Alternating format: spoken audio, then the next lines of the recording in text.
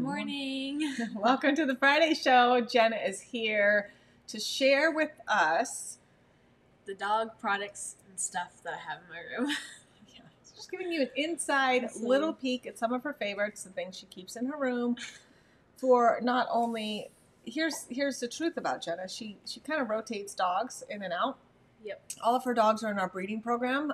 2 of them are males. That can be complicated when they're breeding with a female within that week. Then they love to mark, and so there's rotations in this house. So Jenna has several dogs of her own that she's trained. I have 2 right now that I'm planning on keeping for a little bit. 2 in the house. Well, yeah, she's really 2. Like, you have 3.5. She has Augie, which so many of you know, our toy poodle. Yeah, that's true. Augie. I don't really count Augie. He's so little. Oh my gosh. Okay, and then she has Forrest, who she has trained as a service dog to help her mitigate anxiety out in public. He body blocks, does deep pressure therapy, has his public access work, helps her go into situations where she may not previously feel comfortable going into. Like, so she's working on that. Like, exactly what the dog should do. And then she has Forey's Ryder, which was a puppy of ours that she has raised, and she rotates too. She does stay in here a lot more because she doesn't mark in the house. Yeah. And then we have Forey's Lemon, who is Hollis's puppy, our Hollis lines, and she also kind of rotates in and out as well. So anyway, Jenna has a collection of her favorite dog items because she's good morning, Heather. Working them, caring for them, playing with them. We talk about meeting their needs in order, rules, boundaries, limitations, number 1. So she has a kennel in her room. Yes. Although she lets Ryder sleep where? On my bed. Ryder. Forrest sleeps where? Yeah. Forrest sleeps on my bed. And Augie sleeps where?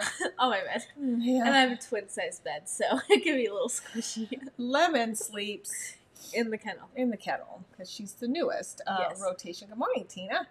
And so, what was I saying?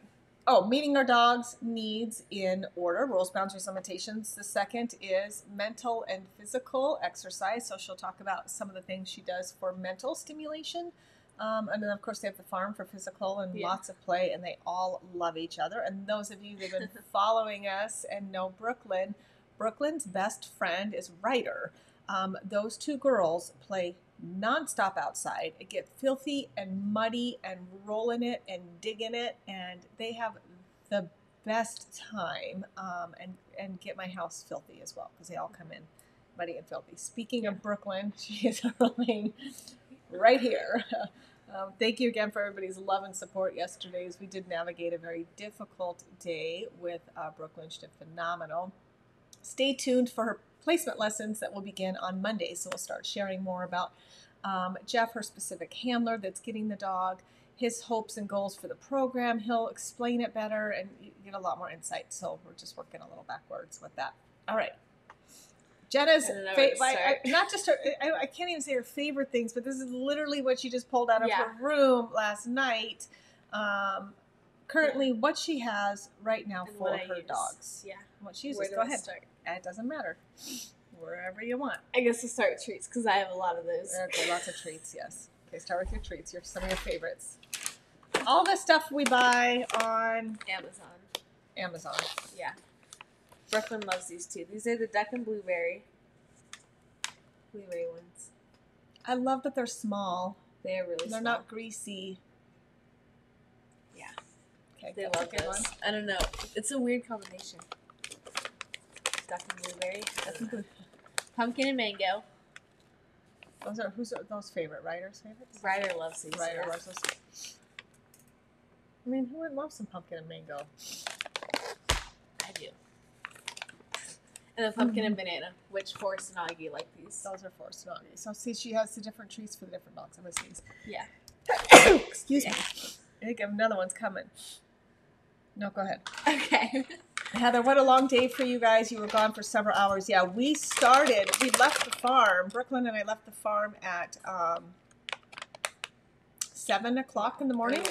And we didn't get back until 3:30. So for her, drive time counts, although she sleeps in the car. So it was really, although coming back, she was a little more antsy and anxious and just wanted to eat. And like, you have to think about it from her point of view. She was on a leash that entire time. And that's a very long time for a year-old dog. And so she was antsy for sure, and just ready off the leash out front with her best friend Ryder and her newer friend Lemon, and she was out there forever.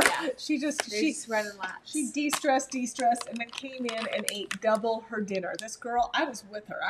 I was feeling it too. I had 4 pieces of pizza. That's not that much. It is 4 pieces out of a 6-piece pizza. And Brooklyn had 2 bowls. She had double her food too. We were hungry, but we didn't get lunch, or actually didn't eat all day. So I came home a little hungry and crabby. And Brooklyn was hungry. Okay. Kayla, new to the family and getting a puppy in March. Yay! So excited. March babies. Michelle, we love the I don't know how to pronounce it. The fruitable treats. Yeah. Yeah. And then the fruit. Yep. Yeah. Our Healing Hearts team uses those, yes. Yes. For bones, I have 2 because I spoil my dogs. This is the yak cheese ones. They're yak, Y-A-K, yak. They do ingest these. You do have to watch them with it. Get these, No, they will. They do eat them, and so you just have to watch them. We've had, knock on wood, really good luck, but when it gets really small, here, one is actually broken. Is there? We take them away. A little tip or trick is you can put it in the microwave and kind of blow it up like a marshmallow, and they can eat the rest of it if you want. But we don't let them have the small hard piece that's left. Even this yak. I'll let it be like a lot longer than that. Yes. Take it away. Oh, microwave it broken. Blow it up like a marshmallow. Yeah. They can finish it. But these cheese. It depends on your chewer, though. Our doodles aren't super heavy chewers. I mean, this does last them a little while. It does. And we've had good luck with it not causing tummy upset, because that's always the trick, right? Like, you want to give them safe items, but you don't want it to upset their tummy. Good morning, Tom. Jenna is so smart. What about dog farts from treats? Thanks, Tom. So glad you brought that up. What you get for being a year older? It was his birthday yesterday. Is the day before? Happy belated birthday. Happy birthday. Yes. So we always recommend trying 1 treat at a time, like for a week, and then making sure we don't have farts from treats and or only gets diarrhea or tummy upset. Yeah, that's why she has different treats for different dogs. Yeah. Yep. Okay. These are the Purina Prime bones. Did you bring any Foley sticks, or you don't have any right now? I don't have any right now. They only get like 1 week. We do buy Bully sticks as well. B-U-L-L-Y, Bully sticks. They're pricey as heck though, and some of them can really stink. Mm-hmm. Okay. But they're really where's good. your the trachea and the horn, since we're talking about treats. Okay. Here's the trachea. Oh, it's over here. And I'm always going to give you the cons on some of these. Here's the trachea. Also safe for dogs. It's no rawhide. We do not feed any rawhide. There's been too many dogs that have gotten rawhide stuck in their throat. Our own clients with dogs we've sold them have choked on rawhide. This is a trachea. Fair warning though, it's throat. Yep, it's noisy though when they chew on it. So if you have kind of what is like the phobia of noise? Like not a phobia of noise, but like I can't stand smacking, licking, chewing at all. Oh, I can't really. Crunching, ice crunching, like I can't stand. I don't even like the sound of kissing. So I have this issue. Like there has to be something out there, like just you don't like any sounds that the mouth makes other than talking and laughing, I guess. But they can't be next to me chewing on this. It's too noisy. And there's another one too. They can't be by me chewing on. Grab the other one. But they're safe and they love them. That's my own weird thing. I don't like it. I don't like noisy stuff, and they can't lay next to me and lick either. I put this one when they're in their kennel because it lasts so long. These last forever. These are out in our nursery as well for our dogs. Super safe. What are they called again? The buffalo horns. Buffalo horn horns. horn. Buffalo horns. Yeah, and you can see like this one's been chewed on a lot. That's a lot of chewing, and it still looks really good. Buffalo horn. Yeah, Buffalo horn, yeah. Again, depending, so like some of my dogs can lay and quietly chew on this, but who was obnoxious with it? Ryder. I thought she was gonna break a tooth. I said too, take it away. She's gonna break her tooth. She was so annoyed. She's like, and it was making this god awful sound, and I had to take it away from her. Yeah, she did that. She did right there. She's just obnoxiously loud. So if you have an aversion to sounds with chewing, smacking, licking, some of these have to be done when you're not like sitting right there. Okay. I have it. Chewing, slurping, smacking. Oh, misophonia. Thank you, Heather. I love you. She always, all of those. I freeze my bully sticks and yak chews. Oh, you freeze them. Try that's a good idea. Yeah, I'm going to try that. Maybe Make them last a little bit longer. Mm-hmm. Yeah. Speaking of that, that's a great tip. Kayla says she freezes her bully sticks and yak chews to make them last a little bit longer. Something else we do with the freezer too. Jenna doesn't keep them in her room, though we do have them in the freezer. Oh, yeah. Get from the butcher. We do the big knuckle bones from like a beef cow, if you want, but it's fine. So they chew on them a little bit, and then we put them back in the freezer. They chew, and it will last like 3 times is all. And the longer, it's like a super, it's like a treat. Like it's a really high value. Yeah. And we do the big knuckle bones. The issue with breaking teeth is you don't want something so small or hard. Like we love our antlers too. You didn't have any antlers? No, not my room. There's always the possibility of them cracking a tooth. It's a higher probability if it's small enough that it can fit behind the molars back here, because it will break the molar because they're back there chewing and it gets behind the tooth. Mm-hmm. So these big knuckle bones, it's really difficult for them to break a tooth, and they can lick and they can chew and roll it around. They are raw. Don't ever get cooked bone because they can break into that. They'll splinter and choke. So next time you're at the butcher, see if they have any big knuckle bones or just bigger weight-bearing bones. Freeze, let them chew a little bit, freeze them again, let them chew. You can only do it so many times. You have to throw them away because they do get dirty and full of bacteria, so you throw them away. But okay, sorry. Benny bones. I love these.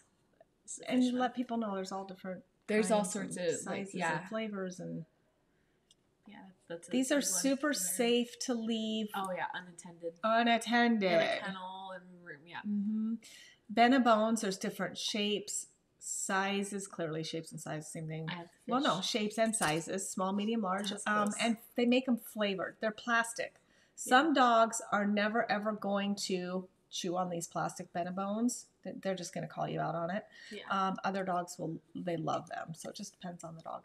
Ryder likes them. What about ice cube treats? Yeah, ice cube treats are great too. There's so many, Tom. But our focus is what's in Jenna's room. So raw bones, ice cream treats are great. Jenna makes ice cream treats all the time. Ice cube treats. Tell them some of the things you put in the ice cubes. You can get the big whiskey ice cube trays. So they're bigger for the bigger dogs. And what kind of stuff do you put in them? I'll put, oh, I just lost it. I was going to say it and I lost it. Sorry, not my fault. The stuff that's in the pantry, like the liquid. Broth. Broth is the main liquid. Broth and water. You can put all sorts of fruits that are safe. Vegetables, chicken.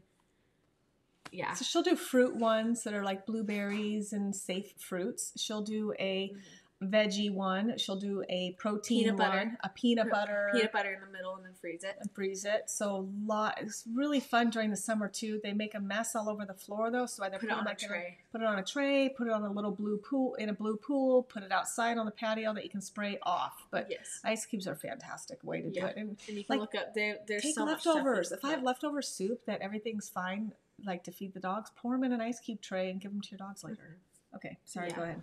No, it's okay. Okay, brain games. I love this. Ryder works at this every night. So you put the food in, and then it opens, and you have to just roll it around to get the food out. Where's the food? So where does it open at? At the top. Okay. Then you put your food in there. There's still some in there from last night. And she rolls it around, and it's only that one little hole it comes out of. Yeah. Okay. And she works at it forever. There's several. You can open it all sorts of sizes depending on your food. So make it more difficult. Or all the way. The holes, she can change the size of the hole. Yeah. There's lots of different versions of this for mental stimulation. Remember, that's the second need of a dog. Rabbits also love these. Rabbits also. Okay. There's Kongs. There's the Kong version. It's called a Kong wobbler. Yeah. Also, if you don't have to buy anything either. Take a plastic water bottle, dry it out, take the lid off and throw it away. Take the label off and throw it away. Put their whole meal in it. put their whole dinner in it, put it on the floor, let them figure out how to get their food out. They'll push it, they pick it up, then they're eating the kibble off the floor, and then they're pushing it all back around. It's great mental stimulation and cheap and easy. The next one. Here's Ryder a puzzle. also. This one's easy for Ryder, but Lemon's working at it. This is the box. It's the Outward Hound. This is easy. She's showing a puppy puzzle that hide the food underneath like these bones, and they have to. So there's lots of different brain games where they have to push, pull. This one's a push or lift these bones off of the tray. And you can make it harder and easier depending on which way. So it's on the harder, but then if you flip it, it's easier because it sticks up more. Yeah. There's cheap ways to do brain games for puppies too. You can do a cupcake pan and put tennis balls on top and hide food in the cupcake pan, and they have to push the balls off. So there's cheaper, easier, more creative ways too, where you don't have to buy the puzzles. Yes. The bad part about buying the puzzle is once they figure it out, it's easy. It's not so much mental stimulation anymore. Like they can still do it here and there and kind of rotate. Yeah, that's why I rotate mine. Yeah, I mean this is a new one. So this is a new one she bought because she Ryder's already got it down. Yeah, she can get it in 1 second. She's smart like that. Yeah, but Lemon's working on it now. Yep, they love that one. Linda's asking, hi, I'm new. I have an American Bully. I need tough, chewy items. What the prices on the items? We get all of ours on Amazon, so it depends on the size. And then there's type in for sizes, aggressive chewer, toys for aggressive chewers. And there's Kong, the brand Kong makes a lot of good things. The Bena bones are good. Yeah. The larger ones could be $15. The horns are... Those are... everything's a little pricey. The horns are good though because they do last a little longer. The trachea tube is not going to last your dog very long at all. That's like a treat. Maybe you could try to fill it with broth and freeze it. Oh. That's what we should do actually. We're going to try that. We're going to fill it with broth. We're going to put it in a cake pan maybe, and then they have to lick it out too. Why don't we put it in a cake pan? We'll fill it all with broth, and then they have to get it out of the ice. I didn't even think about doing that. I just thought of it. I don't know if it'll work or not. We'll try. We'll try before you do. Okay. I should make a video on that. Yeah, maybe we should try it. Okay. Okay. Keep going. In her room. Yeah, this is all in my room. She takes things. She forges. Half of my closet. She forges from my stashes. She forges from the nursery. Hold on. She forges. Hold on. Okay. I'll be like, where is XYZ? Jenna's room. Okay. Where was Brooklyn's working collar yesterday? I couldn't find. I have a fair excuse for that one. I needed Let y'all know I didn't have her working collar yesterday. Got up in the morning, you get her ready. You should have asked me. I shouldn't have. I took it off of her and put it on her kennel. I get up in the morning to go to take her to work all day. I have no collar for her. And you didn't ask me. You were in bed. I should have. I should have got her yeah, up. You should have. I would have pointed at my closet. Strangely, weirdly, Brooklyn's collar has disappeared out of thin air, and I legit have to go work her at a memorial today. I left without it. She was on a flat buckle collar. Like, she's only one. She's supposed to be on a martingale. It just gives us a little better communication for a little better control. So God love her on top of everything else. She didn't have her proper gear yesterday. Where was her collar? Not in my closet. But you did not ask in your where? In your closet. Why in the world would it be in your closet? Because I used it for Ryder. Remember we went to the Tractor Supply and and I forgot to sticky fingers. So I just put Do you know what that means? Yes, it means to take everything. Oh, yes. Okay, good. Sticky fingers. Okay, finish with your sticky finger items. Okay. Did you buy that or did you take that? I don't want to answer that. Exactly. Go ahead. No. Okay, show us what else your favorite is that you sticky fingered. Spider-Man. A metal comb. In my room.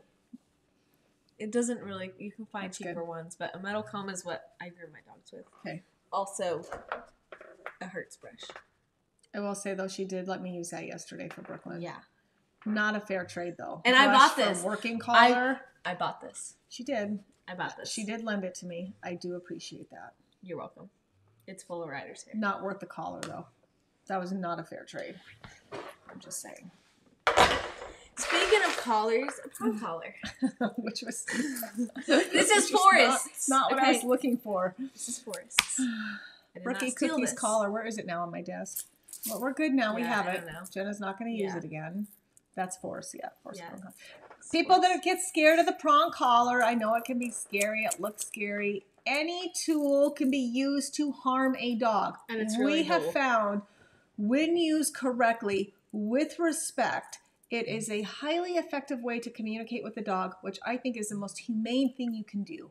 If it freaks you out, if you're sitting there feeling really judgmental about it, I hear you, I see you. I challenge you to put it on your wrist, give yourself a little correction, and then let me know how that feels. It does not hurt. It's not what you think. It really is not. It's an even pressure all the way around. It looks all scary. Have dogs been harmed by this collar? Absolutely. Dogs have been harmed by flat buckle collars. Dogs have been harmed by leashes. Dogs have been harmed by people's hands. I mean, at the end of the day, it's the human behind the tool. Mm-hmm. We love prong collars. It's such a beautiful, effective way to communicate with the dog, to remind them we're not to pull, we're working, we need to remember our manners, so on and so forth. Kind of like putting a girl in a dress or a boy in a suit. Kinda.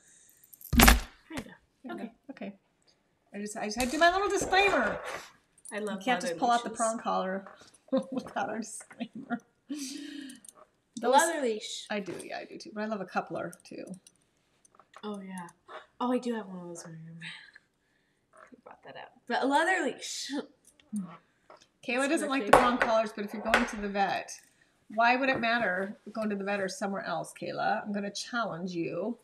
If you're able to communicate effectively and respectfully for your dog so that they stay in a calm state of mind and they're not being aggressive or fearful, and it keeps them balanced and neutral, why wouldn't you use a tool that helps remind them that you are safe, you're protected, I'm communicating with you correctly?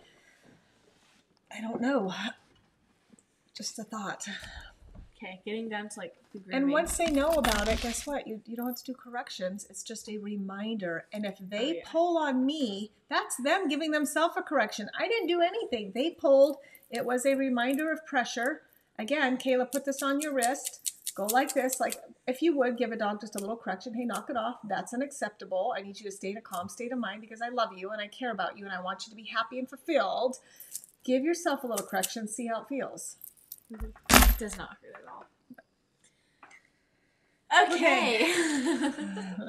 I love it. Stain and odor. It is broken. Eliminator. I use this whenever there's an accident. I like this one. Okay. It smells really good. It is great for accidents. For waterless shampoo, I like the Bailey's. Is that how you pronounce Bagley's? Bagley's? It's Bagley's, yeah. This is oatmeal mango. It smells really good. It's empty, pretty much. Mm-hmm. It's like a little bit left. Life's Abundance. I was looking for that yesterday too. So Brookie Cookie could have smelled good. I stole this a long time ago. I know you stole it a long time ago. I was still looking for it. This was out in the red shed in a box. Her foo-foo spray on yesterday either. So she didn't have her working collar on. She didn't have her mango spray on. You were in bed. I will remember next time to wake you up. I was trying to be a polite, caring, compassionate mom and not wake you up. Okay. Okay. Kiwi mango. Well, next time I'll have no problem waking you up. I love that one. It smells good. We love really other flavors too. That's the Life's Abundance. You can get through our website. That's just order only. Yeah. That's just one out of my room. First, you're not gonna let this go. No. First shampoo. I like is it Island? Isle. Mm-hmm. Oh yeah, there's no D. Isle of the Dogs. It's one of our favorite brands. With a doodle, it's so important to use good shampoo, but I'm going to give you a trick to save money and make your dog make the bath worth it. You have to shampoo twice, any dog. and use conditioner once. So we do a cheap shampoo the first time, get all the dog guck out of them, the dirt, the grossness, the grease, the grime. Just use a cheap shampoo. So you have to shampoo twice. And then we use our expensive shampoo, which I have found this is one of those things you have to spend a little more money on. It's just like girls out there, the difference between a high quality shampoo and conditioner and not. Okay, so the high quality shampoo, we shampoo a second after a cheap shampoo. I have a cheap shampoo in my room, but I just yep. And then a good conditioner, usually one that matches it. And then blow dry, especially for the doodles. But any dog, I mean, like a lab doesn't necessarily need conditioner, but you still shampoo twice. The second time with a good shampoo, it makes all the difference in the world to maintain cleanliness and smell longer, and the quality of the coat. For my doodles, I use the comb and waterless shampoo, and I'll just work at it. But there are just in between, for matting.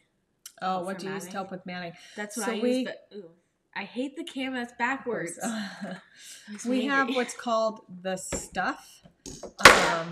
So again, the Stuff on Amazon, and it's a detangler, conditioner, degreaser, de-dirter stuff is good that we use, and it helps, like, you spray it right on the mat and it will help you work through the mat. There's also a tool called the dematter, and we have that out in our grooming bag in our nursery. It's not in Jenna's room. I do have another video on YouTube if you type in and look on our channel with things we have in our grooming bag, and that has some first aid kit stuff and the stuff we're talking about for the mats. I think that's it. Is that everything? That's what you pulled out of your room? Yeah, there's more, but like that's the... Some taken, some borrowed, some I have bought. My closet, and my closet's like this big, and this is how much is like of mine in there. And the rest is animals. Yeah. For the dogs, yeah. Between the bunny and the dogs. Yeah. There's the last stuff. Good job. Some of your favorites. Yeah. And it changes. That's what's in her room right now. It changes a lot. Especially because this is almost empty and I can't afford it. So I'll go back out and steal another waterless shampoo. Yeah, she steals ours. Yes. You're welcome. Yeah. No, you're welcome. You're welcome for when staff can't find anything.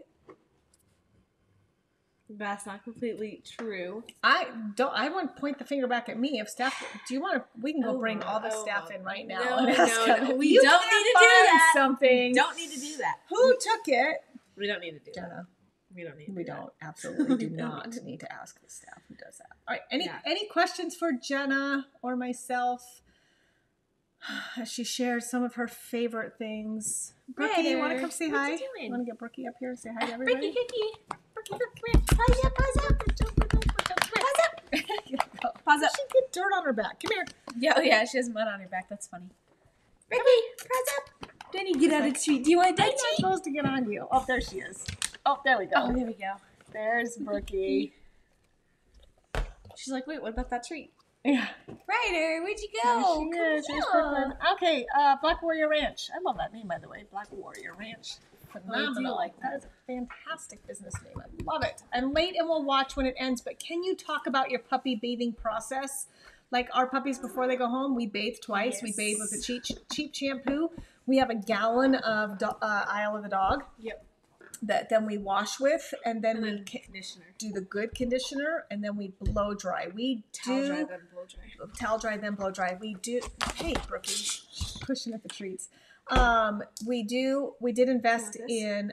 It's called the Flying Pig. It is a blow dryer. It's a little over $100, or at least it was, and it makes all the difference in the world. If any of you have a doodle or a dog with longer hair, and you're bathing at home, it's truly worth the investment to buy a dog blow dryer. We like the brand Flying Pig. There's even a pink one.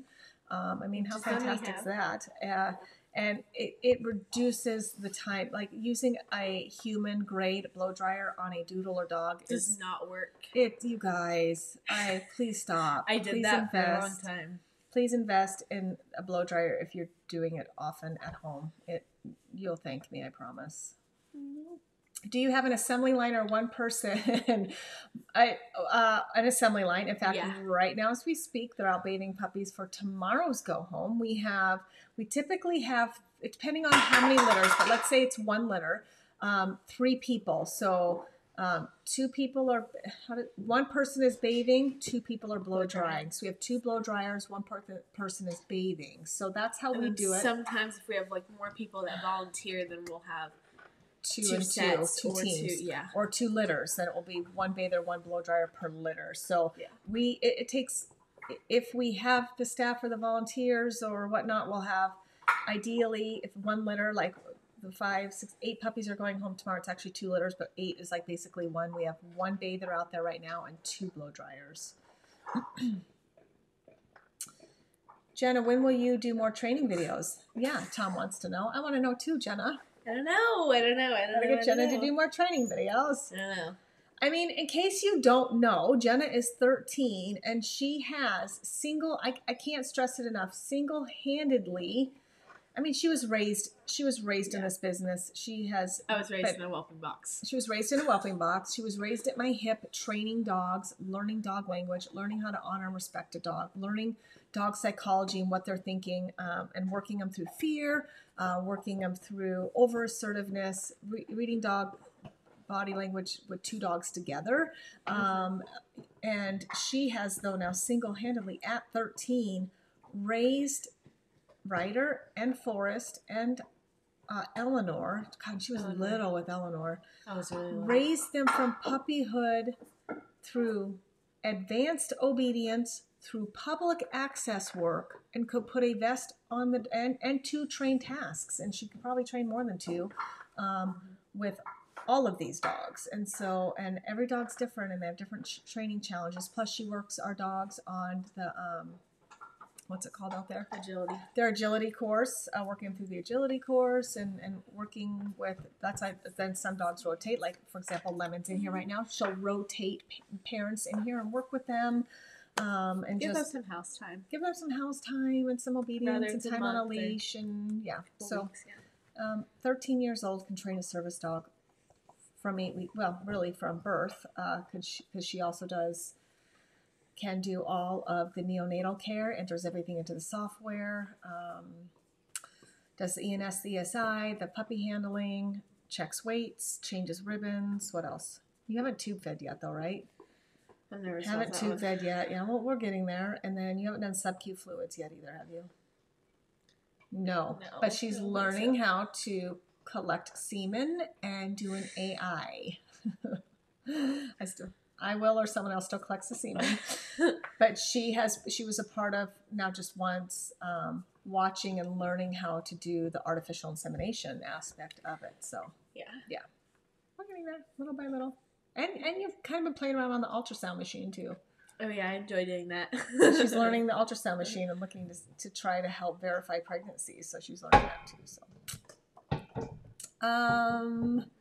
Yeah, you're welcome, Black Warrior Ranch. I love that name. That is a really cool name. Man. Okay, Heather's asking, what's your favorite doggy deodorizing spray? Well, I love this one. And then I also have a Fresh and Clean baby powder. Yeah, we have a the brand is Fresh and Clean, and I think that's even like at Tractor Supply, maybe even Walmart. Amazon, it should be Fresh and Clean. Yeah. Life's Abundance, the kiwi mango is really good. That's one of my favorite, and it lasts longer. Yeah, it's just a couple sprays for dogs and cats. So. Do you hear how loud Ryder is as a chewer? This is why Ryder's not allowed to chew around me. Can I have that? Thank you. She's the loudest. That's what she's chewing on. And she's an obnoxious drinker. She's an obnoxious my girl. Chewer. She's like, what just happened? What did I do? Bring her up here and show everybody. Ryder, come here. She'll do it. She's like, Mama says not to get up there. It's so funny because they know they're breaking the rules. She's trying to get her to break the rules. Paws up. Can you put your paws up? There's Holly. Okay, there's Lemon. Everybody's there's Brookie. Now. Yeah. Give it Holly. Holly's the queen. Holly first. Holly. Okay. Oh, that's a tail. Do you want it? Brookie, don't break something with your tail. Brookie. Don't break something with your tail. Lemon. There's Ryder. There's Lemon. Oh, yummy. It's a Hollis puppy. Paws up. She's like, no. Yeah, she's like, I don't know you. I don't know about that. Here. Okay, here. We can look. There's Ryder. Lemon. Hollis puppy. Ryder's a Bridget. No, Charlotte. Holly. And Hannah's. Remind me, who's Ryder's mama? Beatrice. Baby. And then Brookie is a Natalie, F1B. Yep. Holly, not one of my babies, Holly, but had Hannah. babies. My originals. They started. We have a bunch of doodles in this house right now. So. All right. Yay. We're good. All right, you guys. Happy Friday. I'm Jeanette. And Jenna. And we're not only healing hearts and changing lives through the power of a dog, right, Brookie Cookie? But we are changing breeding from bad to badass and mentoring and training and bringing so many breeders with us too to continue to honor our dogs, understand their needs, respect them in their placement, giving them that voice so that they can truly live out their purpose and they are understood, and having that innate bond with the human that has correct communication so that who's dropping food on me? Did someone drop their treat? Sorry, I got all distracted. She just who dropped a treat? Okay. So that our dogs are given the opportunity to live out their purpose, and we're not forcing them to do things that they don't want to do, that they didn't apply to do. It's the same thing with us, trying to force our children to do something that they're not passionate about or don't feel that that's using them to their best abilities. So it's truly the same way with our dogs, honoring the integrity of what they were bred for. Number one is so important. And then number two, choosing them so it's the right fit. In fact, I was having this conversation yesterday at the memorial service with somebody about, she goes, I've had a lot of dogs in my life, but I've just had that one, that once in a lifetime dog. And I hear this so much, and I've always been really fascinated by this thought of that once in your lifetime dog. And what I really feel, and I understand and know that there is that, and there's no two dogs that are the same, but I also feel strongly about what made that dog special, why it was your once in a lifetime dog, is because the match was so good. Both of your needs were the same, and there was this instant innate connection that you were able to read each other's feelings and body language. There wasn't a lot of tension between you. There was not a lot of friction. There wasn't a lot of frustration. It was just such a beautiful fit because both of your souls were so much alike. And I want there to be that people can say they've had that once in a lifetime dog more than once, their second, their third. Your previous dogs could never be replaced. I want you to be able to have that kind of connection again.